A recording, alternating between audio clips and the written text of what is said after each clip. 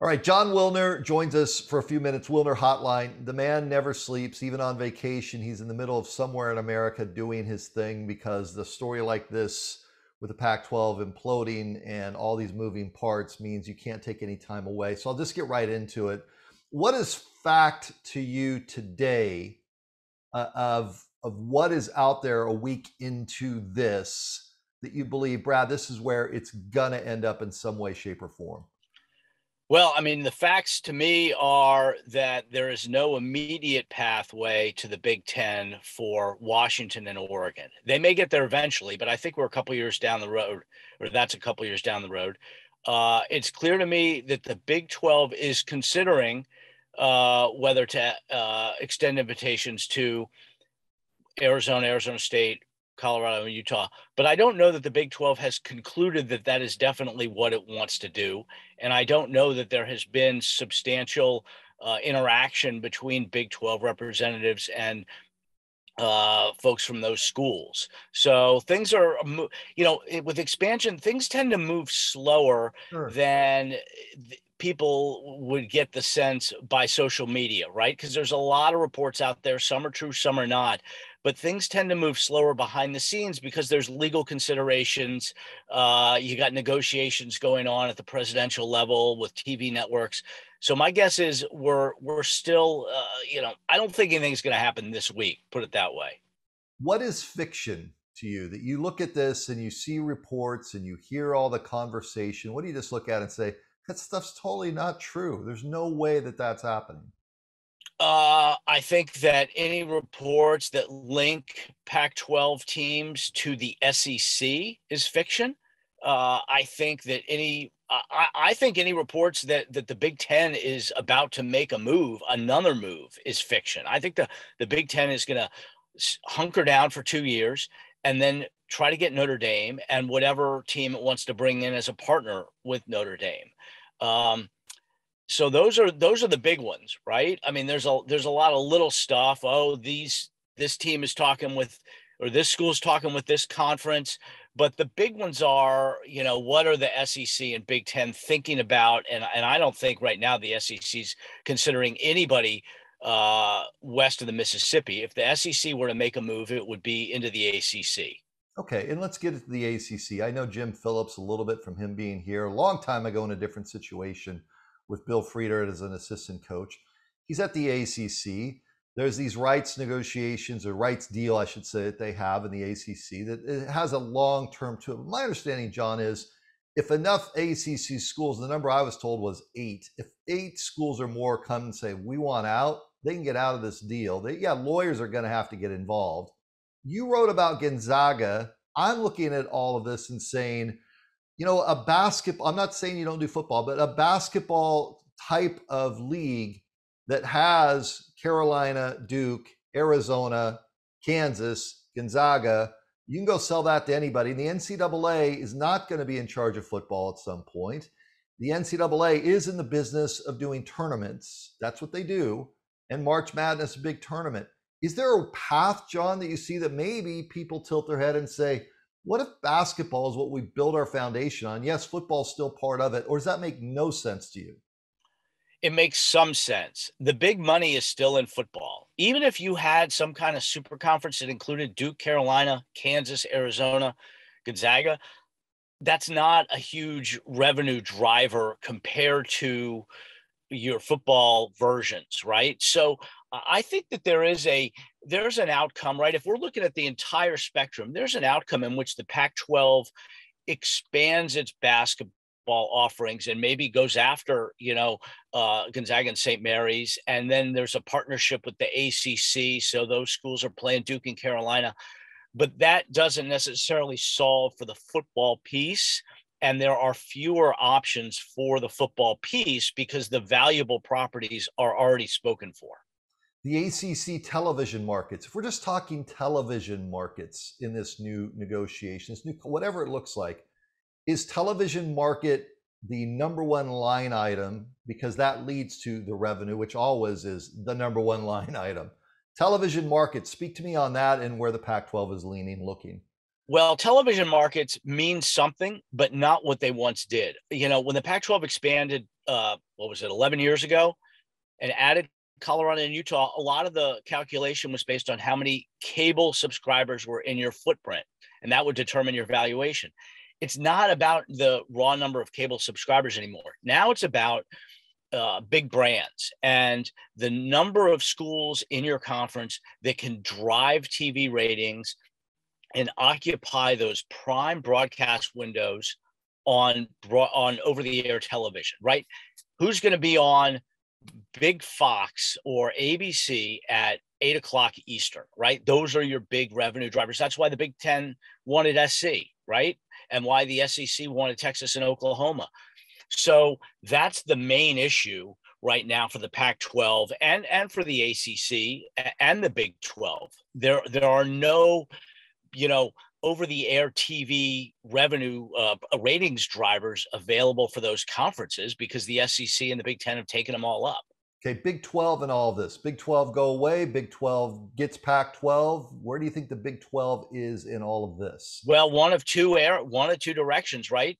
Either the Big 12 ends up gobbling either 4 or 6 Pac-12 schools and is the number 3 conference, or the Pac-12 and ACC form a partnership that marginalizes the Big 12, right? It's now a race for third, strategically third behind the SEC and Big 10. And that's either a combination of the Pac-12 and ACC, or it's the Big 12 gobbling up some Pac-12 schools. So we'll find out where that's going to stand here in the next couple of weeks. Are you convinced that Oregon and Washington are off the market as we sit here and talk today? No, I think they're off the market for the Big 10, but I think they would strongly consider moving to the Big 12. If they don't feel like there's a great option for sticking in the Pac-12, then they go with the Arizona schools, Utah and Colorado, or the Big 12. You've got the Big 18, and that's a pretty substantial conference, that would, put the Pac-12 out of business and have a strategic advantage over the ACC. A lot has been written, a lot has been said, and I don't see much at all about Stanford in all this. I see Oregon State's left out in the cold. I see Washington State's left out in the cold. Cal be left out in the cold. I've seen a lot of that. Nobody's really said much about Stanford. Why is that? Well, I think there's some wait and see issue with Stanford. Stanford is a very unique situation, right? Because the football program does not have a ton of brand value, right? They don't drive TV ratings. They don't sell out their stadium. Right. But Stanford has so much value in other ways with its academic reputation, its immense amount of money, the access it would provide to Silicon Valley, the alumni base in the Bay Area. So there's one school of thought says Stanford ends up getting completely marginalized, potentially like Cal and Oregon State and Washington State.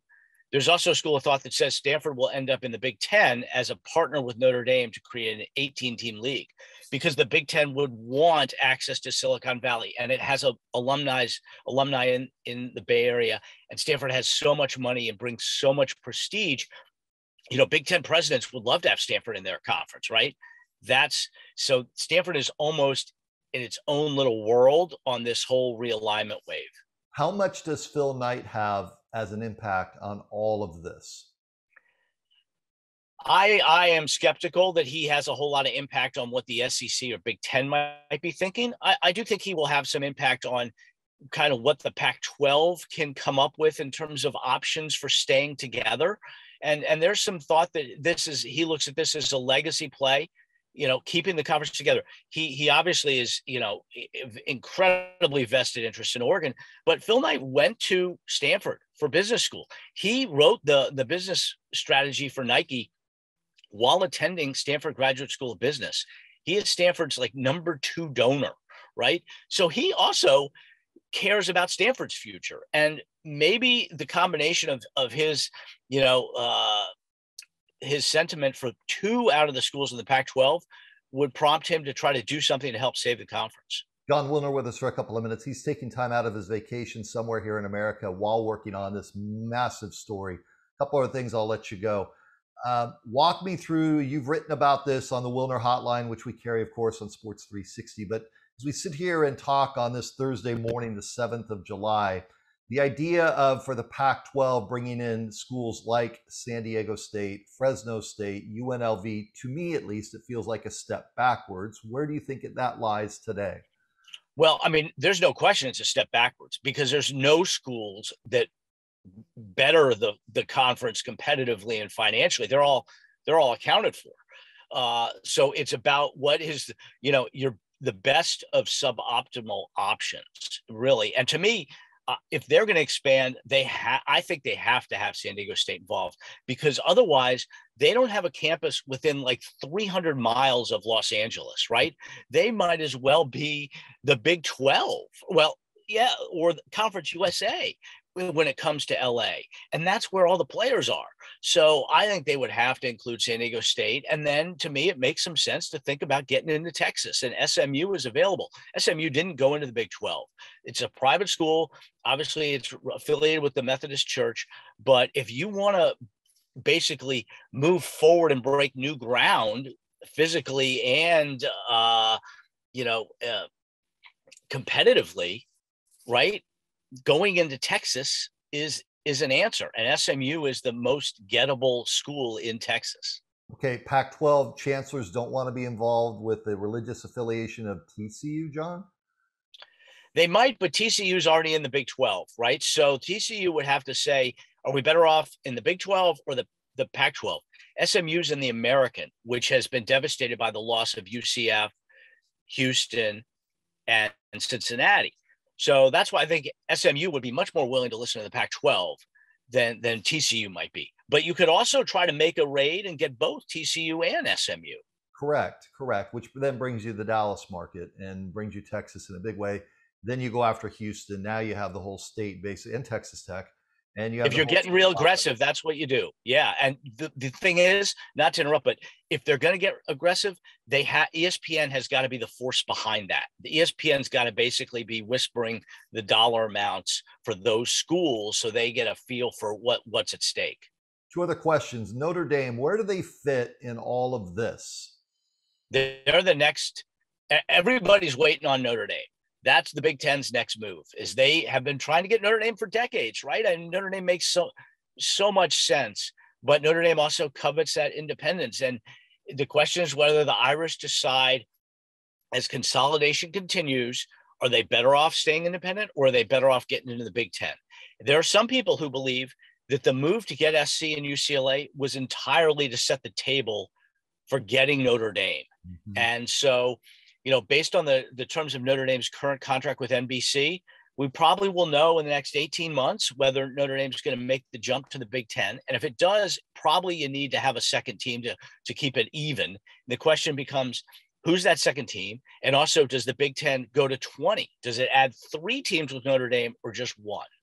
Okay, last question. That is, for fans here in Arizona that believe that it's President Crow and Robbins and that's how this is being driven. That's not how this is being driven, right? This is this executives at the highest level of television networks talking to presidents of universities saying this is how it's going to go. We've already seen that Michael Crow was completely incompetent when it came to the Pac-12 network and his support of Larry Scott. So there cannot be any way, shape, or form that Michael Crow has a say in any of this, right? Well, Michael Crow certainly has a say in what Arizona State decides to do. But I think that, I have a hard time seeing the Arizona schools split up, right? I don't know how the Board of Regents would feel about that. So Michael Crow has some say, but ultimately, the TV executives are telling the conferences, basically, here are your valuation numbers based on, X, Y, and Z scenarios with your membership. And the Pac-12 is going to have a number, and it's going to present that number to the Arizona schools in Colorado and Utah and Washington and Oregon. Here's what, if we stick together, here's what we're looking at. Meanwhile, the Big 12 is running the numbers with its media, experts and saying to the Four Corner schools, well, here's what we're looking at if you come over here. And so that will, I think, largely dictate how this plays out. How does this play out? Boy, if I had to bet, Yeah, Uh, you're I a guest. I would I don't want you throwing your money away. You're on vacation. Come on, I'm John. betting. So here's what I'm doing. I'm betting 35 cents because I've thought this through. I'm betting 35 cents that Pac-12 partners with the ACC. I'm betting 35 cents the Pac-12 adds schools, holds together and adds a couple schools, and then I'm betting 30 cents that the Pac-12 implodes. So it's pretty close to one third, one third, one third. You know. Go be a dad, go be a brother, go be a family man, get out of here. I know this will all be dated and over in like 5 minutes, but I do appreciate your time. Thanks. Thanks a ton for having me, Brian. There's Jon Wilner, Wilner Hotline. Check out all of his content. We're back with more after this timeout.